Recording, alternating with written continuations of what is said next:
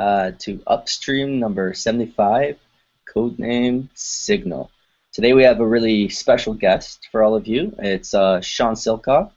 He's the co-author of Losing the Signal, which is a fantastic book and look into the rise and fall of BlackBerry and kind of the background stuff that went on behind the scenes that you don't necessarily get from reading news articles and different types of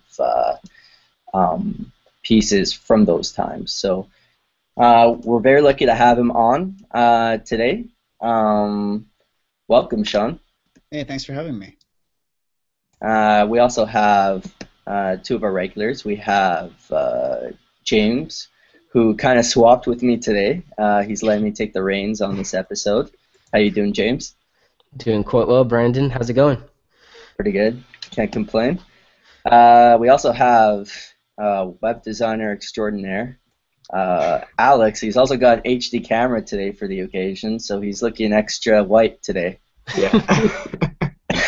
I got it for you guys. No, I'm looking forward to this. It's always nice to have a guest on, so should be an interesting episode. Yes.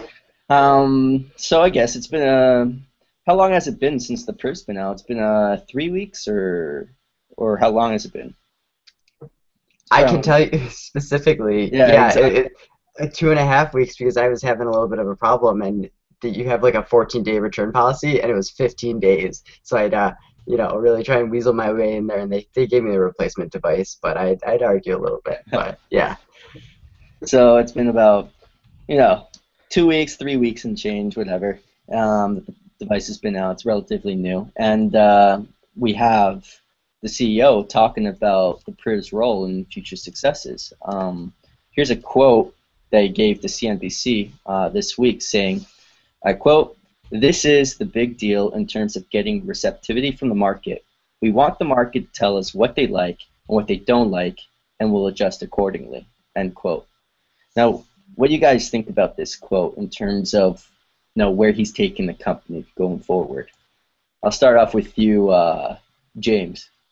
Yeah, I echo with John Chen so much. I just put out my review of the PRIV literally last night, early this morning, and in the review, a little bit of what I get towards summary in is that this device feels like finally BlackBerry's listening to us, right? It seems like over the years with BlackBerry 10, Z10, we want the all-touch form factor, but we also want the BlackBerry stuff. So they've trialed out a bunch of products in the market, and really those devices haven't stuck with a lot of the consumers and haven't garnered a lot of the attention that they've wanted.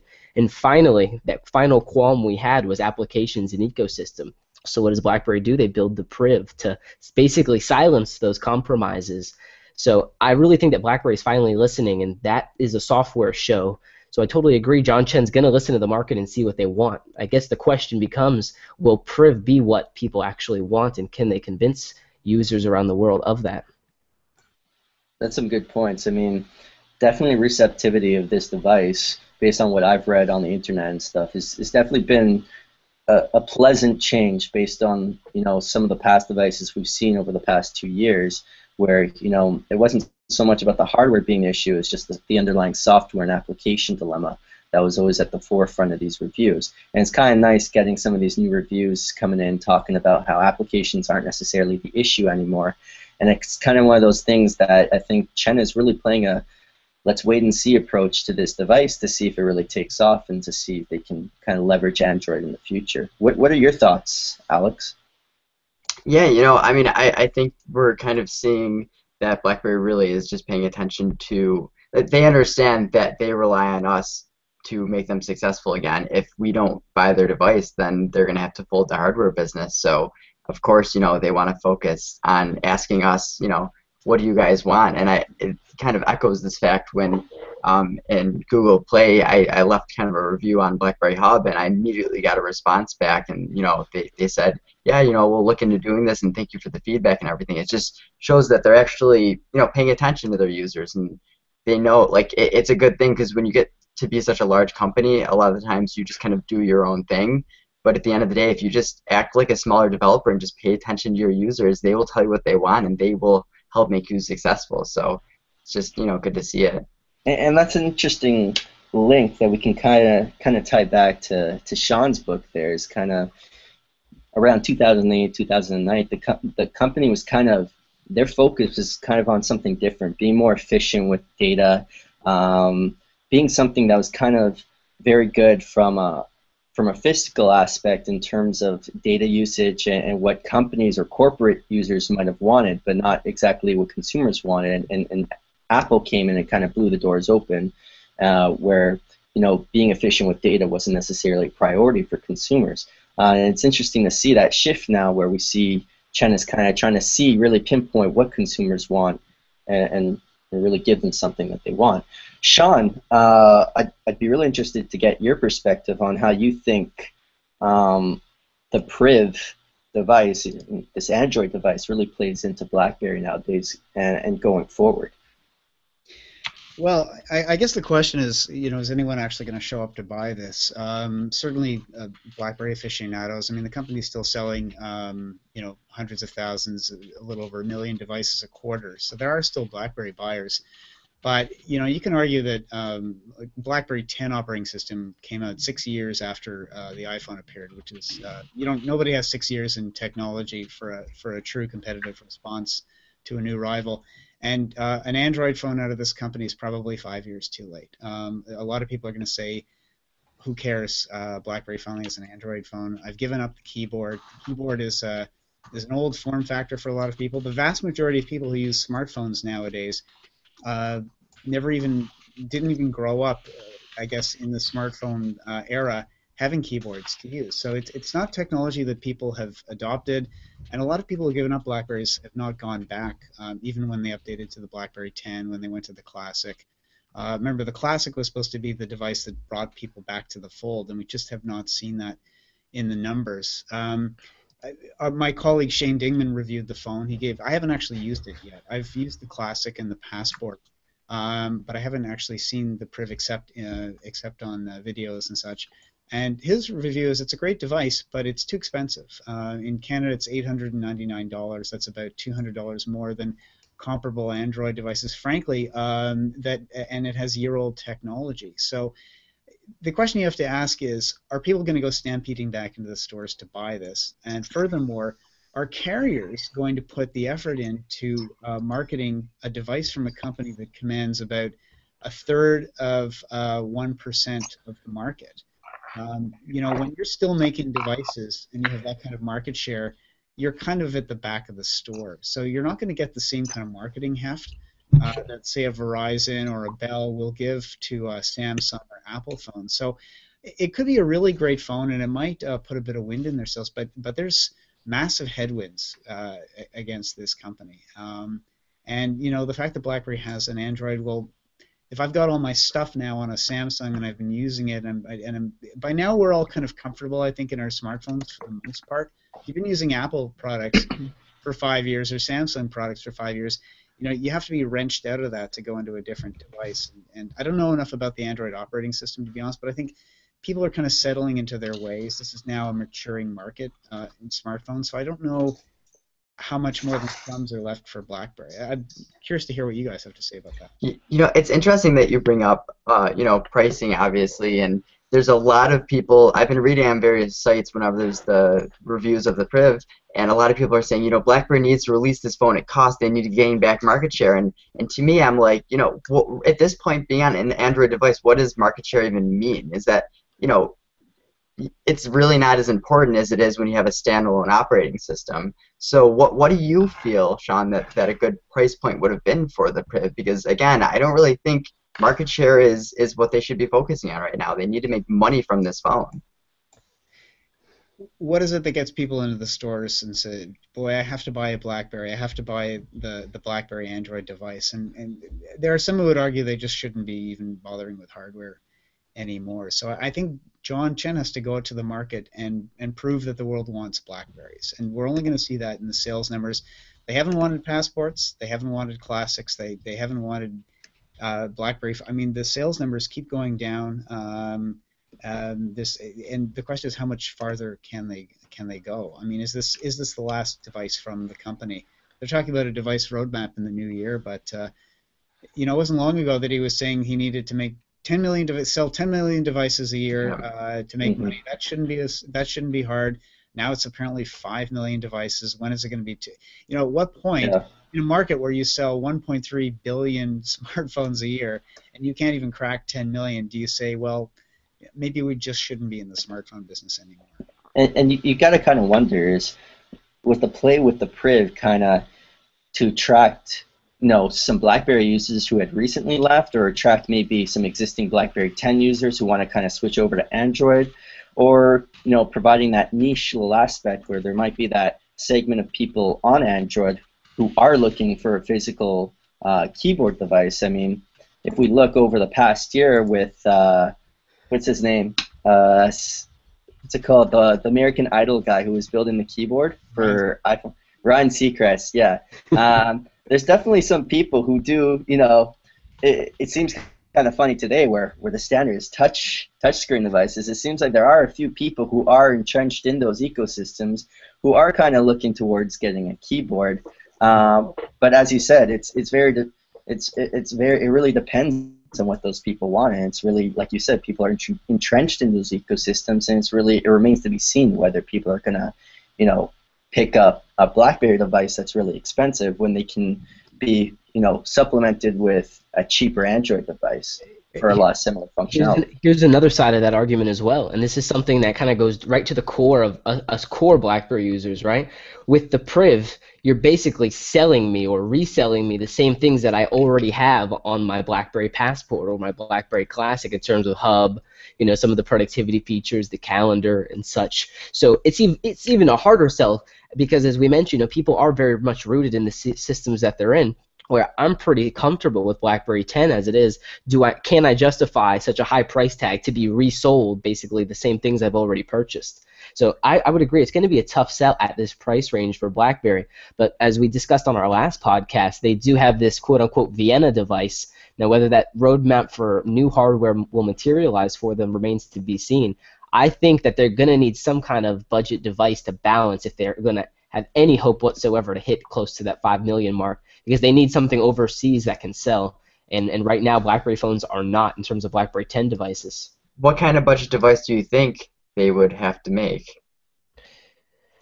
We've seen already this Vienna device, and it's looking like a candy bar QWERTY, which a lot of people have wanted for a while, right? A lot of people they like the square form factor, but they don't want to give up a lot of the screen real estate. And Android itself as an OS doesn't technically lend itself perfectly to the square resolution.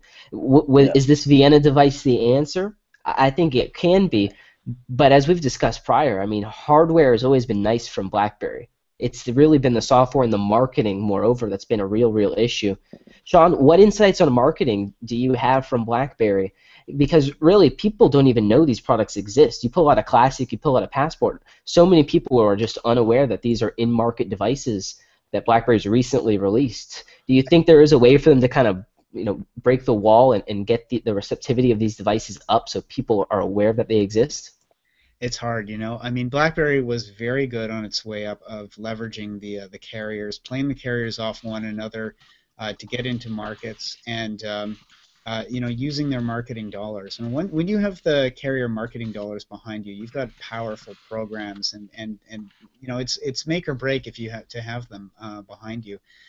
I've given probably about 20 talks in relation to the book, and a lot of them are in the last few months. A lot of them are there's young people there. People are 30 or under.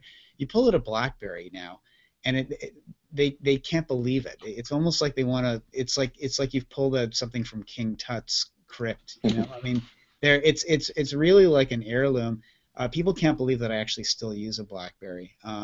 Pretty much, aside from you guys, you're BlackBerry aficionados. But as you well know, for the vast majority of the public, it's technology that it may as well not even exist. Certainly not in America, where BlackBerry really hasn't been a factor, probably since about 2010 or 2011. It's just, as far as most people are concerned, it's just vanished, and people don't even really realize that it's still around. So if they haven't been able to break through with a series of devices now, the Passport, particularly the Classic, which was supposed to kind of signal the turnaround, and that really hasn't happened, I don't see how. It's going to be very difficult for them to break through. I mean, you walk through Times Square, and I mean, Samsung, Apple, these are giant, enormous billboards that are funded by crazy ad budgets that a relatively little company like BlackBerry just can't afford. And I don't know if we've seen the kind of guerrilla marketing that would be required to break through. But for guerrilla marketing to break through, you kind of need a receptor on the other end, and that would sort of be younger people for whom BlackBerry is just sort of, it's non-existent technology anymore. So I don't know how. I don't know what the magic formula would be if they're going to try and do it through marketing. Again, I mean, they finally got the software piece figured out. Like BlackBerry 10 has been second-rate software. Saying to you guys earlier, I mean, I use it as a journalist for Facebook and Twitter, and I can't tell you how frustrated I am using the BlackBerry 10 clients for both of those applications. Yep. Those apps haven't been updated in months, so the frustration is understood for sure. Yeah, Blaze, it'd be interesting. Well, for everybody who's listening, Blaze has joined us. He got confused because he's in Arizona, the different time zone. Blaze, editor-in-chief of Crackberry, has joined us. Blaze, I'd like to get your thoughts on, we see these fan renders of the Vienna on Crackberry, and we're just kind of talking about, there's a lot of confusion in my mind. I mean, BlackBerry gets to a point where there's some diminishing returns. Every device, it seems, in the past year or two has been like, this is the break, the make it or die device, right? And it's like, it gets to a point where it's kind of like that kind of urgency and that kind of, whole kind of aura behind a device kind of ends up getting diminishing returns, because after you have 3 or 4 devices that are make or break devices and nothing really happens, it kind of dilutes the whole urgency of that device, and it kind of makes it fall to the wayside. Because maybe before, when you had a make or break device, a company like Techno Buffalo or something might review it because it's a very pinnacle device, an important device for BlackBerry, and they want to see if maybe this last goal have some effect. But after you have 3 or 4 like that, you might start losing, people's interest like that, right? Because people want a story with the device, right? So I'm interested to see from your perspective, Blaze, how you see maybe some of these future renders come into play.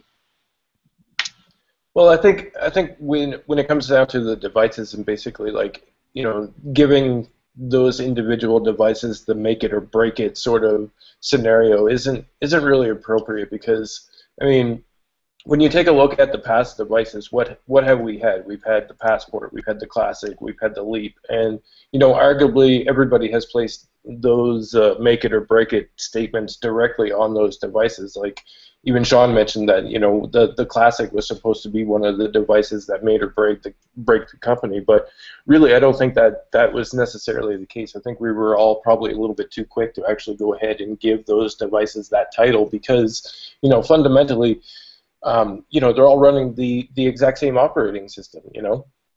BlackBerry 10 was part of the problem with what has happened in BlackBerry's history. Like, no matter what device you picked up, you were still getting a BlackBerry 10 device at the core, right?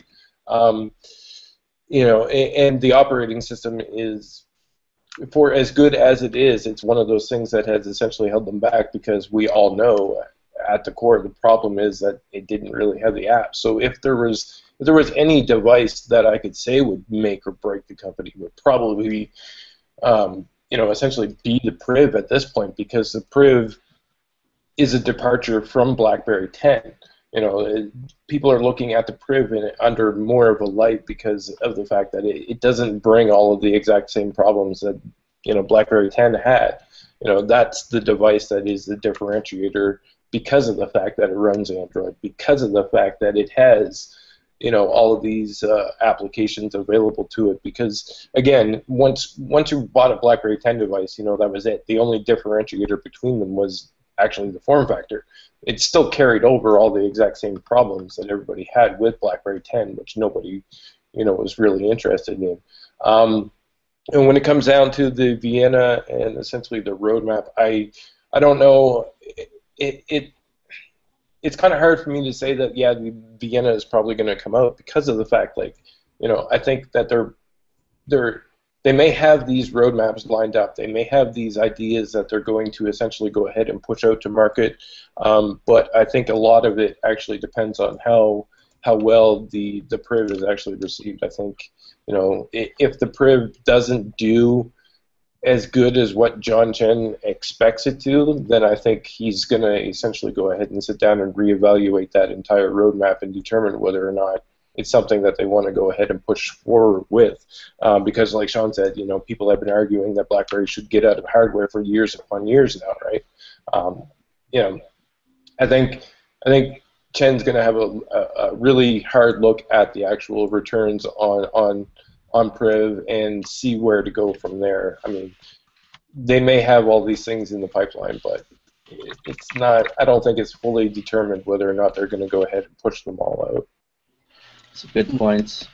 Now with PRIV, if we're looking at it from a strategic standpoint, you know, they've made the acquisition of good technology. They're pushing hard in the MDM space and EMM, expanding on the enterprise side of things. John Chen has mentioned that he's got his enterprise sales teams going out trying to sell the BES 12 software, and at the end of the day, to make the sale, they are ending up having to sell Samsung or iPhones to actually linchpin the deal and make it happen. So now at least BlackBerry has an Android device that's secure to their measure, you know, FIPS certified, all that good stuff, so that they have a product that they can push that's their own, as opposed to having to sell BES 12 software with something like a Samsung connected to Knox or potentially an iPhone. But again, can they hit that $5 million target off of their existing customers, trying to bring them over? And I don't see fleets, you know, trying to upgrade their entire workforce to something like the PRIV. It's going to be tough for them. They need to find a middle ground there to actually make that sale go through.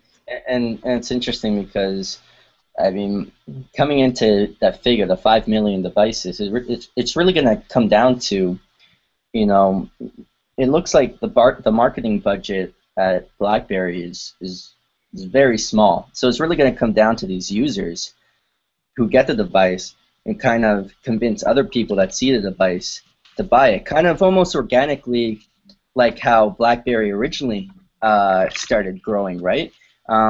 Which kind of ties into our next piece, our next talking point here is Good Morning America, how they were handing out about 40 PRIVs to fans in the morning to celebrate. What was it to celebrate?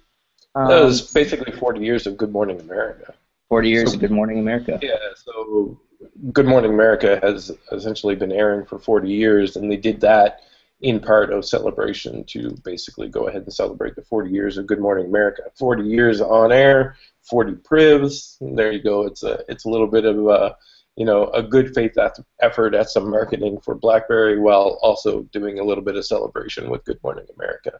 And to me, I mean, that was probably one of the best things that they have done in terms of marketing for quite a long period of time. Yeah. I mean, you definitely get a bunch of people who see it, who probably didn't know about it, and now they're like, oh, you know, they might not have gotten that device, wanted device, but they're like, oh, this device is interesting. Let's look into it a bit more and research it a bit more. What are your thoughts, Alex, on this?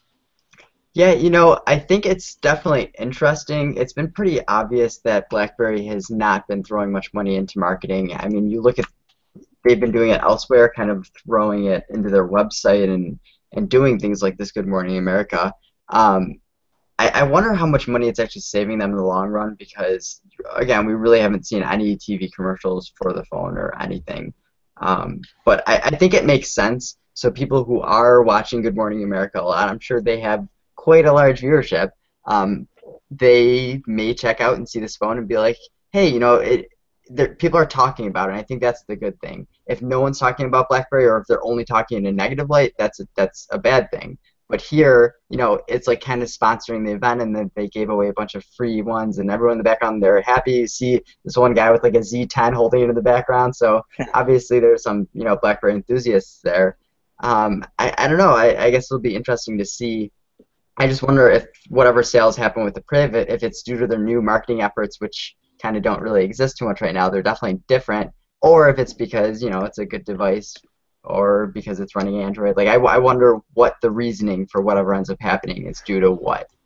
And you know what, Alex, is that with BlackBerry, you can always speculate. We can speculate until, you know, we're falling asleep, right? We never know.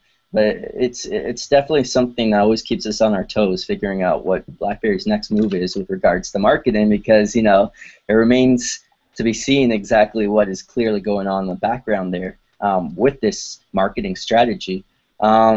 Shifting gears a bit over, I'd like to shift our focus on to I guess it was a BlackBerry PRIV stress test that was done this week. I think it's every little kid's dream to just kind of break gadgets and cell phones and stuff like this. But these guys do it every time a new phone comes out. They stress it to figure out how good it functions, how well it holds up to a lot of the time they do it to extreme stresses that we wouldn't usually have our phones undergo. But what do you guys think about the results? It didn't look too bad. Before I jump into that, can I just say something very quickly about the Good Morning America segment that I don't think a lot of people actually paid attention to? Yeah, by all means. Those devices were AT&T devices. A lot of people glanced over that fact. Like, AT&T is the exclusive, well, Yeah. kind of exclusive carrier for now. So a lot of people didn't really pay too much attention to that fact. But those were AT&T devices, and that leads back to what Sean said about the importance of carriers and carrier pushes at this point. People paid attention. Some people paid attention to the AT&T portion of that, and others didn't. Like the majority of BlackBerry blogs didn't necessarily pay attention to that because it's like a common thing. But other people out there, they noticed that it was AT&T marketing at that point in time too, which even though it wasn't necessarily highlighted, it was a good thing to have on their side because it goes back to what Sean was saying about the importance of carriers. They need carriers to be able to go ahead and help them out. But in regards to that stress test, that was absolutely crazy. If we see here on Alex, they're just, I wish I had a budget to do this just for fun. Right. It's kind of interesting. I was surprised with the durability of this back. Yeah. I've seen it on the Z30, and it's not as it seems more durable on the PRIV, especially in terms of texture, where you can kind of get away with some of these in terms of sharp edges hitting it. Further along in the video, you see the camera module on the back is actually very sensitive to scratches. So PRIV users, as you see here, you're going to want to be very careful how you put that phone down. Don't put keys in the same pocket because it's very easy to scratch up that lens and ultimately ruin your camera module in so doing. I was very impressed to see the lighter that was used on the front end. Very cool to see that the screen kind of healed itself with heat, which I thought was kind of interesting. You see the heat will kind of dissipate and the pixels actually stay fully active, which is awesome. Yeah, and it was interesting when he pulled out the keyboard, and you kind of see that it has this like rubber backing, so like little crumbs or whatever is not going to kind of get back there. Just kind of interesting to see. I would never pull my keyboard out, so it's kind of nice to have someone do something like that. I'm still personally waiting for like an iFixit teardown where they just literally break the entire device apart. I want to see what that spring mechanism is that's actually holding this phone together, because the sliding just feels great on the device. I'm more interested, like you, James. I want to see that, but I'm more interested in the pricing of the components. You know what I mean? Like we all know how much BlackBerry is actually charging us to pick up this phone. Be it Canadian pricing or American pricing, I want to know how much they're actually paying to have it built. Yeah. Sean, I'd like to ask you a question, because through reading your book, I got this notion that Mike Lazaridis is the type of guy. He got lots of phones all the time. I think it was Rim Building 4. He would always break them down, analyze every single piece. And I know he doesn't work for BlackBerry anymore, but I wonder if in his spare time, do you think he maybe has a PRIV there and he's kind of looking at the inside to see, if there's anything needing it? Oh, I wouldn't doubt it. Mike's a scientist at heart. I mean, this is a guy who's, he spent his days at work thinking about all things science, right? And then that was his hobby as well. He'd go home with product manuals and he'd pick stuff apart. He would come into Jim's office sometime and say, did you know that the blah blah blah blah, and like some science would come pouring out of his mouth, and Jim would just kind of like nod there politely, listen to him kind of go on. I mean, Mike was just You know, this is just the way Mike is, and I'm sure every single device that's come out, even though he's not part of the company anymore, and I think he sold most, if not all, of his shares finally. Oh yeah, I mean he's a devoted BlackBerry user. I think there's still that pride for him, and no doubt he probably I'm guessing cracked open the PRIV and said, "Oh, that's interesting. I see what they've done there." And I'm sure he had critiques as well. Yeah. You know, when the Torsten Heinz was running the company and they were working on the BlackBerry 10, you know, Mike came in with a long list of suggestions. You know, what they should be doing with the product. They didn't take all of the suggestions, which was sort of, it was jarring and hard for him because I think he thought he would still have more of a role, more of a kind of a direct role in the design and development. And probably I think the first BlackBerry 10s suffered for that kind of lack of institutional knowledge that Mike had. I mean, certainly you saw some of the things like some of our favorite shortcuts kind of disappeared suddenly on the BlackBerry 10, and there was there's like a loss of muscle mass almost. But certainly in the last interviews we did with Mike, there remained that pride and that curiosity and that I think lifelong devotion to BlackBerry products. So I guess we'll get started on. There's a few questions I had on the top of my head that I wanted to ask you, Sean. We're going to take some questions from some people that have tweeted us and have messaged us on our BBM channel. I guess my first question, well, the first thing I want to mention before I get into the questions is that I'd like to congratulate you on your book. It was shortlisted for the Financial Times / McKinsey Business Book of the Year award.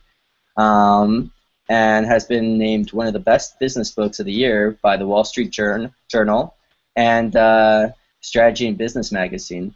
And it was also released earlier in Canada and the US and Holland, and is out this month in the rest of the Commonwealth. So for all our listeners in the UK, South Africa, India, etc., you can go out right now and take a look at this book. And it's a really great book to get, like I mentioned earlier, some insights into what happened behind the scenes with BlackBerry. So I think I remember I was talking to you earlier in the show. You had a book that was fresh off the press, hot, a few days ago. Yeah. Right? From Random House Publishing, UK. Okay, so my first question, it became apparent during the book that, you know, BlackBerry was a startup, and it felt like a startup along most of the way through its development. I mean, it was continually trying to meet demand, and it also had to juggle, you know, those resources of meeting demand and kind of innovating on the same time. And I think a lot of startups struggle with this. And I was wondering, from your perspective, do you think the need to continually keep up with that demand, which was such a huge pressure, had a large impact on the innovation aspect of it, and kind of was not like was one of the big factors that led to them kind of falling behind when it came to iPhone and other competitors racing in?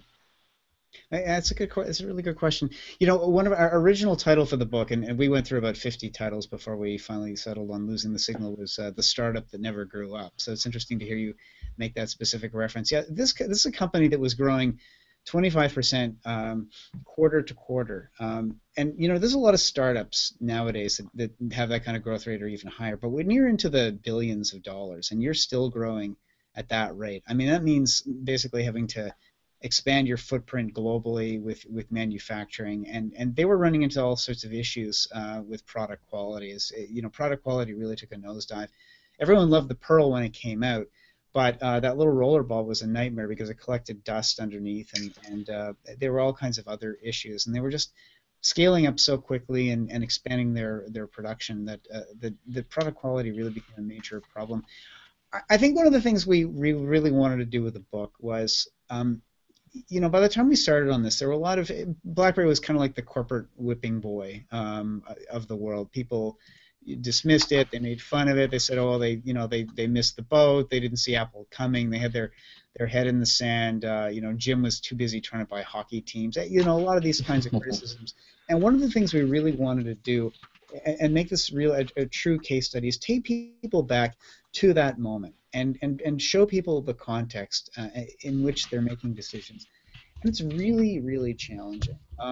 You know, you could make the argument that The moment Steve Jobs came out on stage and pulled out the iPhone and showed it to the world in January 2007, from that moment onward, BlackBerry had to do everything right, like not get a single thing wrong. And of course, the opposite happened. I mean, their first product was Storm, which wasn't a, it was supposed to be a touchscreen to counter the Apple, and it was a BlackBerry version of a touchscreen, but it had the old software platform in it. It just looked like old technology. It felt more like a machine, like a seriously like a piece of hardware than a piece of software that happened to have hardware around it. So they kind of got the form factor and the ethos of the product wrong. You know, they dismissed Apple at first. They thought nobody was going to like having to plug their phone in every 4 hours. They didn't know how the carriers were going to be able to handle all this extra data traffic from having full browsers. They didn't think anyone would want to type on glass because it was an inferior experience, and they thought that the security would be a problem. Here we are 7 years later, BlackBerry sales are like a tenth of what they were, and they're still talking about security, and yet the world seems to pass them by, which is kind of interesting. So I think, you know, at the same time though that Apple comes along, BlackBerry sales are still skyrocketing. In fact, 2 years later, in 2009, they were crowned the world's fastest growing company. They were shooting out the lights in markets like Indonesia, South Africa, Argentina, you name it. Countries, by the way, that still were on old 2G networks and where the iPhone or where apps were not really a factor. So they kind of owned that market for a few years, and they continued to until, you know, a lot of the carriers in those markets started to finally invest in upgrading their networks. So they had a long runway. They were posting immense sales, and it was hard to know which direction to go. Jim Balsillie, the co-CEO, called it a period of strategic confusion. Should they play in apps? Should they ditch the operating system? Should they go Android? Should they get rid of the keyboard? And think, if you were the CEO of a company and you made some of those suggestions, how would your board and how would your investors have reacted? You know, guys, we've got to ditch the keyboard and we've got to go in all in, or we've got to just go low end and forget about competing with Apple and just run down the bolts and the curves. And a lot of those decisions would have put them in the crosshairs of very angry shareholders. So it's hard to see what they could have done. I mean, Apple so changed the game, and part of what they changed also is they got the carriers to go along with them. I mean, in the old days, you remember an app on a BlackBerry in like 2005 is a ringtone.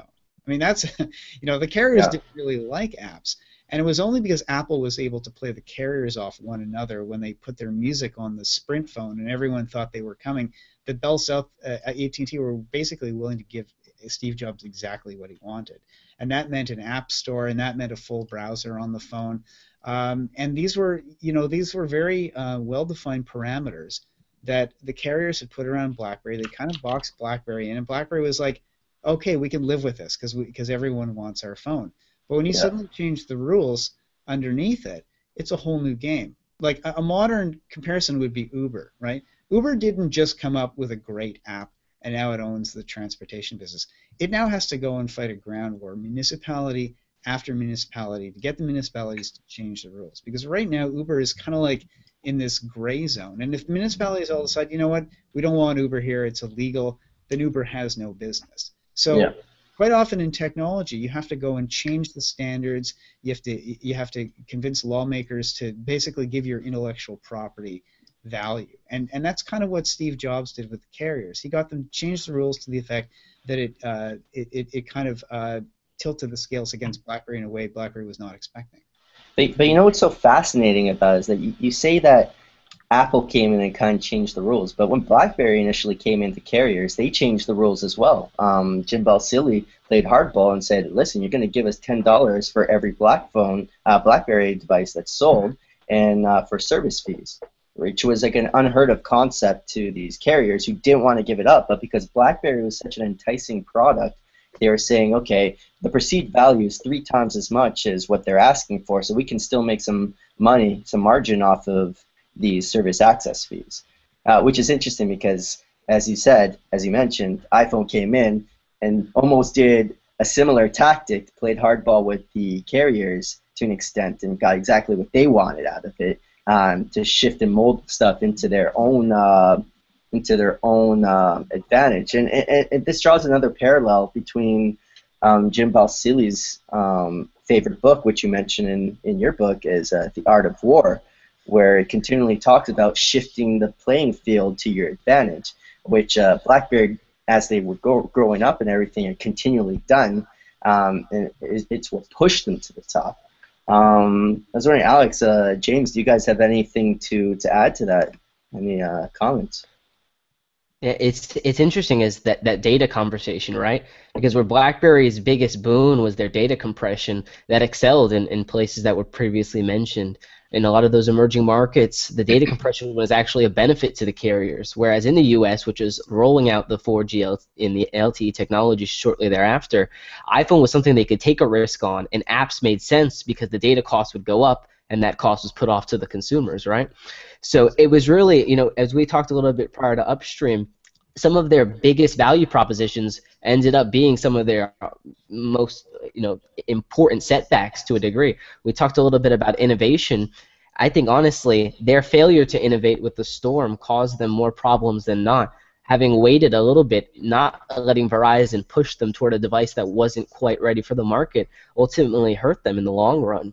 And it's tough because you don't want to be a me too. You don't want to follow the market that you started to a degree.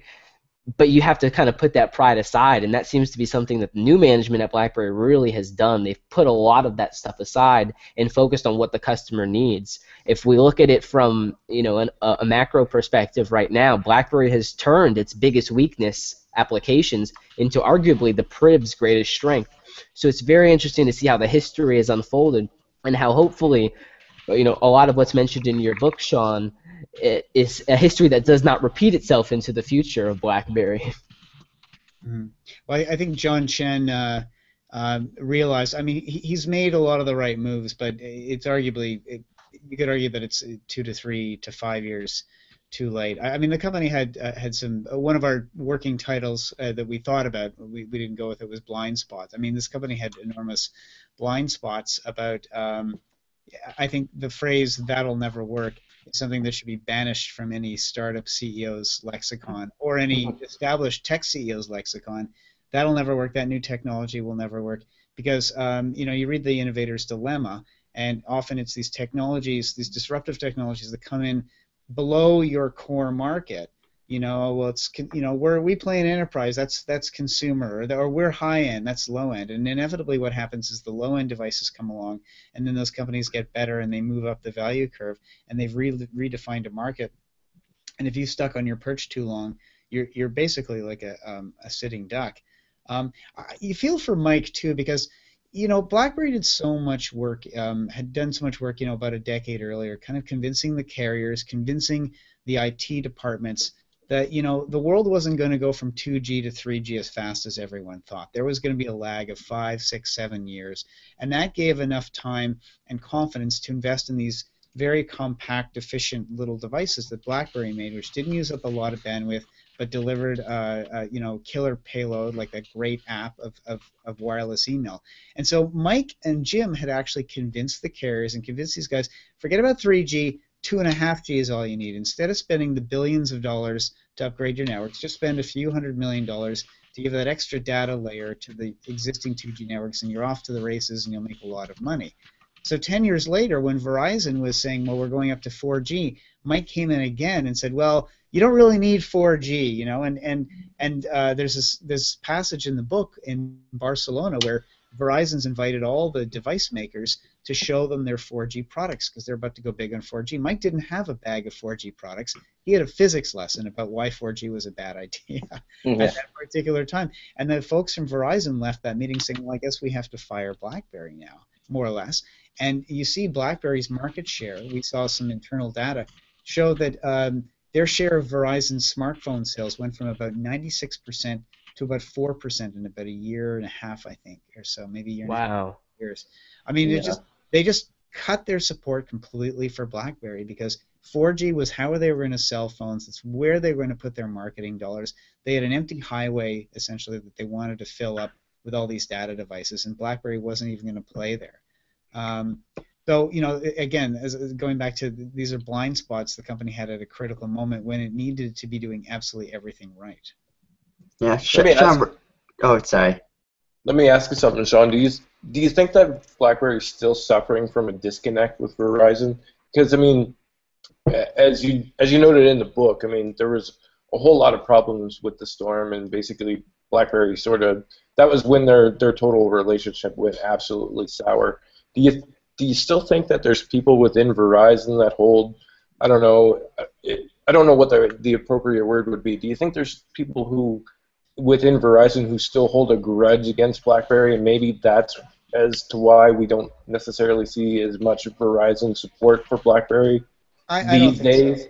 No, I think very few people in business actually hold real grudges. Like I think Verizon will sell anything it thinks it can sell, and it's happy to they've said publicly they and AT&T have said we'll support. I think Verizon certainly AT&T has said we'll support them. I mean if billions of people want Blackberries, they will sell Blackberries and they will put them into the front of their stores. But getting there is very difficult. You don't just make a better product. I mean you need savvy.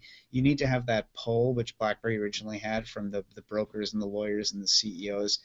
They had enormous pull from the market, and they were able to leverage that. I mean, this thing was born, this initial wave of success was born because it was cool to have a BlackBerry. You had to have one to compete, to stay ahead. Jack Welch had one, and Michael Dell had one, and Bill Gates had one. I mean, like all the important people had a BlackBerry, and now like none of the important people have Blackberries. They still talk about that. Do you know what I mean? It doesn't have that same Yeah. kind of marketing pull, that same cachet. Like when Oprah held it up in 2003, like she was so excited to have a BlackBerry, and you can't really bottle that lightning again. I mean, John Chen is arguably making a lot of the great moves. I mean, he called up the carriers. He did what needed to be done, but it was just too late. The company had lost too much time, and I mean, they were so successful at creating a market for wireless data that Silicon Valley woke up and said, "Thank you very much, we'll take this." And then the world's largest component maker, that had tried to get into the smartphone business, said, "We're going all in," and they spent like drunken sailors to build up a giant business. And Google decided to give away its operating system for free to all these handset makers, and then give the other thing is they gave their 30% cut of app sales to the carriers as well, which is a killer strategy, and which again cuts the legs out from under BlackBerry, because you wonder why Android sales just zoomed up in 2010, 2011, because all the carriers could see how much money Apple was minting off app sales, and they were going to get that. So they went very quickly from not really trusting apps to opening the floodgates to Google, which gave them that cut, because Google doesn't need that. I mean, it's very destabilizing for the other players when Google comes along and their play isn't smartphones. Their play is just getting more people to use their services. So having that ubiquity of the Android platform out there is their play in this market. And it just, I mean, Apple was able to guard its franchise pretty well. It's still a small player percentage-wise, but it has all the profits because, it has all the profits from smartphones. Google has a lot of the profits from the services, and everyone else is battling it out for like essentially a net no profit or very little profit because of the dynamics that were created by Google and Apple. Even now, the smartphone market, I guess you could say, is essentially dealing with the effects of what Apple had on it. Like everybody else in the smartphone market has to deal with the changes that Apple has made. Like BlackBerry is still compared to Apple. Like how come BlackBerry can't roll out updates as fast as what Apple can? Like that, Apple changed the game on them. So, and like I said, we're still dealing with it. Well, and Apple has so much money too. I mean, at BlackBerry, you're really making, you can't spend any money. Like they're really cutting to the bone. They're always laying people off. And Apple, Apple has more money than a lot of countries. So, it can afford to do things that other companies can't, especially. Yeah, Sean, we're talking so much about carriers, and whenever we bring up BlackBerry and Apple in the past, it's always just so much about a carrier conversation, carrier marketing. Do you think that we'll ever get to a point in time where carriers will be decoupled from the hardware manufacturers? If I recall correctly, I think Sean had even mentioned it's like having to contact your electric company for clearance before plugging in a toaster oven. It's just kind of like ridiculous. Do you think that there's ever going to be a point in time, or it's just they're so intertwined that it kind of needs to be this way. Well, you do need the carriers for that. I guess that infrastructure that gets the signals to your phones. But I mean, we've seen them become disintermediated on the over-the-top services. Like I don't know if there's any SNS revenues left anymore in this business. Probably still tens of billions. I haven't looked recently, but the likes of WhatsApp and Kik and Facebook are basically going to drive that revenue line down to zero over time. We've heard for years the carriers trying to come back with their own competitive, rich communication service, but that's not the kind of thing the carriers can force on the market from the top down, and I don't think they could ever even agree on a standard. So it's that conversation that they keep having. We're still early days, right? Like we're in inning 1 or inning 2 of this giant rewriting of the communication system. Here in Canada, our big, Bell Media has just laid off a bunch of people in TV and radio. Who knows what the Netflix and Show Me revolutions are bringing? My prediction is the day that Netflix outbids the networks for the Super Bowl is the day that that business is going to permanently change, and it will happen because they're going to be. It's probably already, if it's not already, richer than all of them. Mm-hmm. The things we grew up with are just being fundamentally rewritten. I think the carriers have a bit more sustained advantage because they have to bid on spectrum, and they're the ones who spend billions laying the cables and putting the towers up. So. Maybe Google and Apple will want to get into that business and buy them all up. I'm not really sure, but I think they have that sort of a bit more of that ingrained advantage because they have that, and perhaps they'll find new ways to put tolls in to kind of protect their revenue line. I certainly wouldn't count the telcos out yet, but certainly revenue streams that they got drunk and happy on are definitely at risk or are declining. So I think that business is being redrawn and will continue to be for some time. Yeah, especially as you look at people who, you see a video of a product and a review, but you still want to actually put your hands on it. Apple has a great infrastructure of actual stores, and carriers are ultimately that store for a lot of other OEMs out there who don't have their own actual brick and mortar. So it's definitely kind of one of those points that gets a little bit contentious, and we'll see how their influence plays out for the future of some of those hardware and product lines. So, Brandon, what do we have from the Patreon supporters? So this first question is from Sean. First off, he says he wanted to convey to you, Sean, that he loved the book, and he was wondering if you've been in touch with Mr. Balsillie or Mr. Lazaridis regarding BlackBerry's new direction. Yeah, I do keep up with Jim. In fact, he's a very active player now, trying to encourage the current crop of startups like the Shopify's and Hootsuite's Canadian companies to really get out there and have their message heard. So I've kept in fairly regular contact with him just through the course of being a Globe and Mail reporter, and we actually did an onstage. My co-author Jackie McNish and I did an onstage interview with him. It's still online if your viewers want to check it out. It's quite interesting to hear, a distilled 40 minutes of Jim after the hours and hours we spent with him. Interviewing him, sort of for people to actually hear in his own voice, talking about some of the things he talked to us about in the book. So I still talk to Jim. Mike, haven't talked to Mike yet actually since the book came out. So Mike tries to stay off the radar, doesn't he? Yeah, well, he's also off in different directions. I mean, Mike is. Both of them are contributing immensely to the life of their country and their world, and I think their influence beyond BlackBerry will be felt for decades. Like Mike's invested in quantum physics.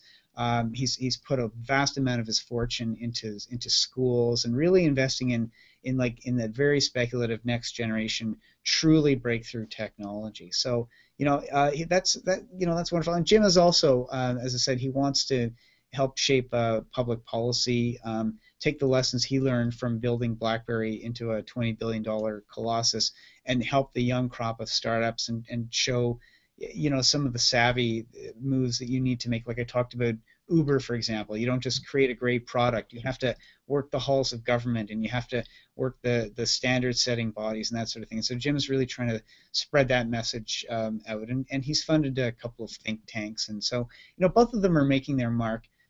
beyond BlackBerry, and it's not going to ultimately define what they do for going forward. I mean, both incredible people, and one of the benefits of writing this book, frankly, is you get to spend hours and hours with these brilliant people, and they oversaw a downfall of a company, but they also built this great company. They created the smartphone market. I mean, think about what that actually means. Yeah. We all live our lives out of our palms now. We carry the internet around everywhere. It's because these people forged a business out of nothing, where no carriers nobody knew they wanted wireless email, and the carriers were more interested in paging, and they had to forge this market. They had to fight every step of the way. And so, one of the things we liked about the story is we were able to sort of reclaim that build up and put it in the proper perspective of just how important this company has been to the history of the planet. Yeah, it's something that I believe that they don't necessarily get enough credit for in when people actually sit down and talk about BlackBerry. And luckily, losing the signal actually did that. Gave them their credit, which was greatly appreciated. And from my perspective, being University of Waterloo is my alma mater. I know when I was on campus, I couldn't walk anywhere without seeing some form of investment that was, garnered by Mr. Lazaridis or Jim Balsillie or from BlackBerry in general, whether it was I was in the co-op program at Waterloo, and I know there was a huge chunk of students that were able to fulfill their co-op portion of their degree because they went and worked at BlackBerry. And so it's really like this company, it had a huge investment, not just in terms of the overall wireless market, but in terms of a lot of good things, good community building things that occurred in Waterloo and in Canada and across the world as well. Another question I'd like to move on to here is from Mike Robinson. He says he hasn't read the book yet, but he's looking forward to reading it while he's on vacation. But he was wondering if you, Sean, believe that BlackBerry have successfully turned around, or do you believe they're still failing? And adding to that, if you think they're still failing or being successful, what exactly you're looking for, numbers or behaviors? Well, I've talked about behaviors. I think it's going to be hard to convince. We haven't seen evidence yet that the world needs more BlackBerries, and the numbers show that they seem to need less. So that's one thing to consider. This is a company that's being very well managed on the bottom line. Like, it's not losing money right now, really. They've got $2 or $3 billion in cash. So, and they've got, I think, 44,000 patents. And we've seen the patents have value. So they have options. They have assets. And John Chen is a pretty shrewd, sharp leader. But you have to look at the numbers, and the numbers tell a very dire picture. In their last quarter, they made about $490 million in revenue. Okay, that's down by about half year over year. When you cut that number down further, you see that 40% of it roughly is from hardware, and we know what's happening to hardware.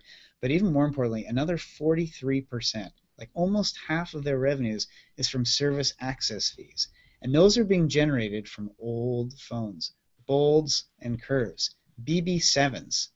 Mm-hmm. So as BB7s come out of service, they're not booking those service access fees anymore, and they don't make those anymore on the BlackBerry 10 for a number of reasons, including the fact that Microsoft changed up its the underpinnings of their whole system. So 43% of their current revenues are going down to zero. They're talking about software getting it up to $500 million a year. I mean, maybe they'll buy that software. Maybe they're making this transition, it seems, into being a device management company. But here's the thing about device management. Okay, BlackBerry's revenues at this height was $20 billion. The entire device management business, the entire whole thing, is estimated by some at about $5 billion a couple of years ago. It might get up to $10 billion by about 2017. And it's a very competitive market. IBM's moved into it. Google's moved into it. You've got Citrix. You've got BlackBerry's the leader, but it's in a dogfight with some very large companies. And you have to ask, what's the special sauce that they bring here? So, I think this company it's not a failing company. We didn't write its obituary, but I would predict that it would be a lot smaller than it is now before they have that turnaround moment. I mean, maybe this is a $100 million revenue company. It might be a very profitable one. QNX made very good money as a software company, 50, 60, like a lot of software companies only make 50, 100, 200 million dollars. And if this is ultimately just going to be a software company, then the hardware revenues are going to go down, and that could end up being its fate. I mean, maybe they can take all those assets and all that cash they have, and invest it somewhere, and make some good returns off of it. But maybe someone will give me $2 billion or give you $2 billion. I mean, like any of us could take $2 billion and do something great with it, or barely out earn bonds. Do you know what I mean? Like he's lucky because he's got all this money. He's inherited this great revenue stream, these great patents, and this big pile of cash. And maybe that's the best thing that he has right now, is these great resources. The question is he smarter than any other CEO in terms of deploying them? So I don't know. I don't think we've seen what BlackBerry is going to become. I think you can tell I'm not that optimistic about the device business. And the question is, how competitive are they in these other businesses? They've talked about Internet of Things for a couple of years. We haven't really seen what that strategy is. We haven't really seen what the revenue potential is for it yet. I mean, a lot of people talk about Internet of Things, but it almost seems like that placeholder technology. It's like a black box. I mean, is that a $20 million business, a $50 million business, or a $10 billion business? We don't know yet. So I have a lot of questions, and I'm not waving a flag just yet. White flag or any other color. That's good to hear. Another question here from Tim Roth. He's been reading your book. He's not quite through it all the way. He said the excerpt about how AT&T just didn't care about the iPhone was going to wreck their network was a fascinating little thing that he didn't know about. His question for you is, if an American company had made a serious offer to buy BlackBerry, do you think the Canadian government would have approved it? Very good question. We know that Lenovo was looking at BlackBerry and might have made an offer, and were basically warded off because there's this thing about Chinese companies buying buying essential technology, and it depends. Very possibly. It's hard to know. Jim has a funny saying. Jim Balsillie, if a frog had wings, it wouldn't bump its butt on the ground when it took off. And what he means is, asking what if questions is a fun exercise, but it's purely a fun parlor game, and you can't really take anything from it because it's not a real question based on real inputs and outputs. I think if it had been an American company, we would have had a very interesting, drawn-out debate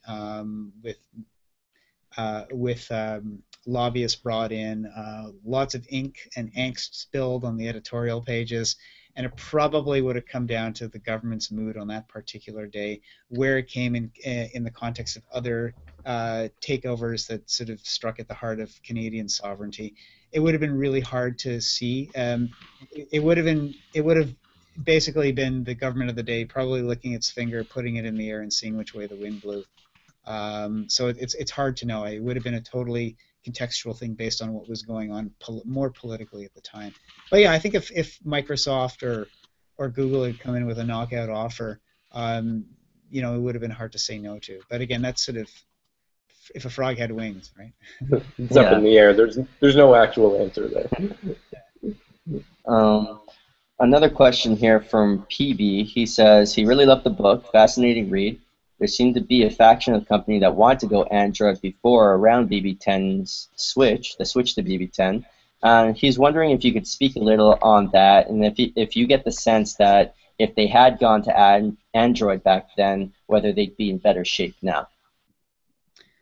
That's a really good question. I just don't think it would have happened at the time, because Mike did not trust Android or like it. He was really, he was bothered by the security of it. This was a company seriously divided. Like Jim's half of the company and Mike's half were sort of kind of at loggerheads on a lot of things, and even within Mike's department, there was huge upheaval going on. I mean, Mike really wanted to remake his organization. He was convinced that the whole Java system was out of date and needed to be. He didn't want to even hear the word Java. He called it spaghetti code, and that's because they had been, the old system that had had so many patches along the way that it really needed to be cleaned up, which is why the last iteration of BB7 was, some would argue the best operating system they ever made. Probably in retrospect, it would have made sense to go Android. I think, in the clear light of day now, I think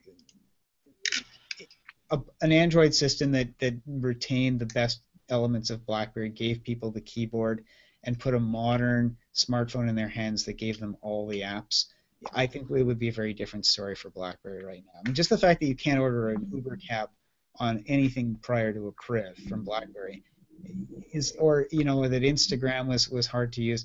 Like these are major non-starters in a world where we all rely on our apps now for so much. I mean, BlackBerry just cannot. Previous products just could not give people what the modern world offered them, and offered them freely and readily on other devices. So in retrospect, it looks like that was a critical gap. The problem then would have been, though, how would you reconcile the security issue that came with Android devices? And I think that would have been really tricky for the company that still had a stronghold in these very important markets like like the government market and highly regulated enterprises. They probably should have had. Maybe they should have gone to the market and raised some extra money and just had a division that did an Android phone and put one right out there and deployed the resources, excuse me, to get an Android phone out, and perhaps see over time if that Android direction would be the right one, and they could then consume the rest of the company, kind of like that innovator's dilemma approach. They probably should have had 2 or 3 different approaches and seen which one worked in terms of the operating system. But then maybe this whole plan that Jim had to build the business around BBM might have been the direction to go as well. Make BBM ubiquitously available on all devices. I mean, look at WhatsApp. WhatsApp filled the gap that BlackBerry left by not having BBM available for all smartphones to use, and it sold to Facebook for what, $17 or $19 billion, which is 3 or 4 times what BlackBerry is worth now. Yes. Value creation, you could argue, would have been to go all in on this app that they had developed that was hugely popular. But again, go back to 2010, 2011. What would the shareholders have said? The board was against it, and half the company was against it, and the market would have ridiculed them for it. So it's really hard to make that decision for them in retrospect. It almost seems kind of, to an extent with some of these tech companies, it almost seems counterintuitive to have shareholders because they don't necessarily agree with some innovative steps that need to be taken by companies, right? Right. I love them or hate them, but they're the ones who provide the money. Exactly. So when you need to sell shares and raise $500 million, that can be the easiest and most readily available source of funds. Exactly. I have one. Thank you for coming on, Sean. I have one last question. I kind of just thought up of while you were talking here. I've been noticing in the mobile space now, it's kind of reached a plateau where there isn't really too much innovation going on. I mean, you look at the iPhone and the latest Android devices, they don't really have like that Steve Jobs moment where like a huge killer app or feature comes out and everybody's clamoring for a device. I mean, now it kind of seems to be like, okay, it's a new device, it's got better specs, better camera, the usual suspects, but it doesn't really have anything that's like, wow, I gotta have this new device. It's kind of like, sure, I'll get that device just because I'm used to upgrading, but it's not, that killer device I need to get. And I'm just wondering, from your view, where do you think the market is going in the future? Because we have reached this plateau. I'm wondering what will be the next avenue. Do you think is going to be touched on for revenue in this market? Well, I mean, to think about this, in just less than 9 years, really, if you start with Steve Jobs coming on stage almost 9 years ago, a bunch of companies and some of the smartest people in the world have put the internet, full internet capability, in the hands of just about everyone in the world. Well, a large portion of people. So that happened. They put the technology in our hands. They did it through an arms race with all these cool innovations, and now we have the internet in our hands. So now we are living with the ability to do all these things wherever we go. And I know we can take that for granted because it's with us all the time, but what that means is we have not even begun to see what the impact is going to be. This now is like an appendage. This isn't something that's, there's not a lot of probably innovation left in the core product itself. They'll get faster. They'll probably get a little nicer. The resolution on the cameras will get better. Maybe they'll do a couple of cool things. But now we are living our lives out of our palms. And what we can actually do there is just beginning to happen. Like, whole industries are going to be rewritten, destroyed, grow up because we have this capability now. Like, it is still very early days. And while the phones themselves may not evolve a great deal, what we can do, what we will do, what we expect to do is now going to change and continue to change to the point where we're going to look back at 2015 and say, I can't believe I only did those things on my smartphone. My entire life was there. That and the advent of cloud computing. I mean, it's really extraordinary if you think about it. Terrifying as well. Like, another book I would recommend everyone read is Rise of the Robots by Martin Ford, which is actually the book that won the award, the FT award. It's actually got some very terrifying messages, which is that the level of automation has become so sophisticated that, after 200 and some years since the Industrial Revolution started, the machines are not just, they're not just taking up menial jobs now, but they're taking out far more sophisticated jobs that are done by white-collar people, and that this is going to have huge implications. So our world is changing very radically. It's happening in the palm of our hand. So I think we're going to see extraordinary change, but it's going to be more in how we interact with the world, how society is redrawn, where we go, how we go to places, what we're going to do now that we have these devices here. So that's where the big change is going to happen, not so much in the hardware or the software, but in how we use it to redraw our lives and our societies. It's interesting because you talk about computers taking over white-collar jobs, and I know there was a few years ago, wasn't there some investment firm who had computers automatically get triggered to make sales, and they were automatically triggered to make a huge sale, and they ended up losing that company like millions of dollars, and they went out of business because of it. And it's that funny link. But of course, today, if you look at any competitive firm on Wall Street or on Bay Street, they're using these automated programs, which are essentially computers buying and selling stocks based on even news stories that come up. It's not it's not just numbers that come in based on like quarterly earnings and stuff like that. It's if there's something that bad happens like somewhere in the world, that triggers some of these computers to sell depending on what type of stock they own. It's an interesting view. Yeah, we're all we're in the early days of AI and machine learning as well. I don't think we're quite to Skynet just yet, but certainly, I mean, you read Martin Ford's book, and definitely you get a sense that the machines are getting smarter, and the scientists. I mean, you look at Watson, IBM's Watson. That's a perfect example. And that's going to look like primitive technology before long. And think about what that means. If the machines can actually learn and be intuitive.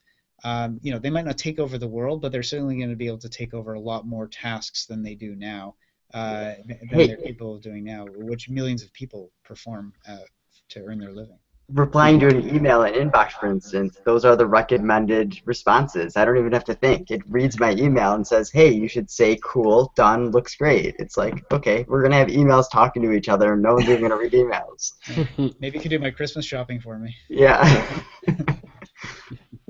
Well, anyways, thanks for coming on, Sean. We really appreciate you coming on here. I know a lot of us, when I started reading the book, I was super excited about it, and a lot of the people, we have our own BerryFlow BBM group, and I was constantly like referencing quotes from the book, and I'm like, holy cow, like this is really interesting that this stuff was going on behind the scenes, because I always had a different view of what was going on with the company, and then your book really changed that view for me, because let me preface this with, I came to BlackBerry kind of at the beginning of BB10. I never really got into it at its high peak. I was a big Apple fanboy before I started getting interested in BlackBerry, and I always had that that view that BlackBerry was just lazy and just didn't innovate. They just kind of were, resting on their laurels, and not doing anything. But in reality, there's a lot more turmoil and different things going on behind the scenes.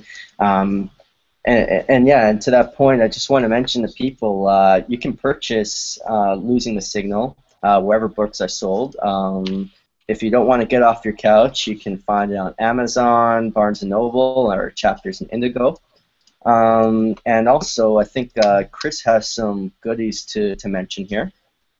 Yeah, basically I've gathered up 5 copies for everybody. So when if you're listening now, when the post does go live on Crackberry, you can just simply leave a comment there, and we'll give away 5 copies of the book to some winners. And of course, we'll then announce the winners on next week's BerryFlow. Awesome. So with that, I guess I'll say goodbye. Thanks for everybody for coming on and having some great discussion. And all the best with the Globe and Mail, Sean. Thank you very much. Thanks for having me on here. Yeah, thanks so much, Sean. Very, very insightful, Sean. Thank you so much for coming on. All right. Take care, guys.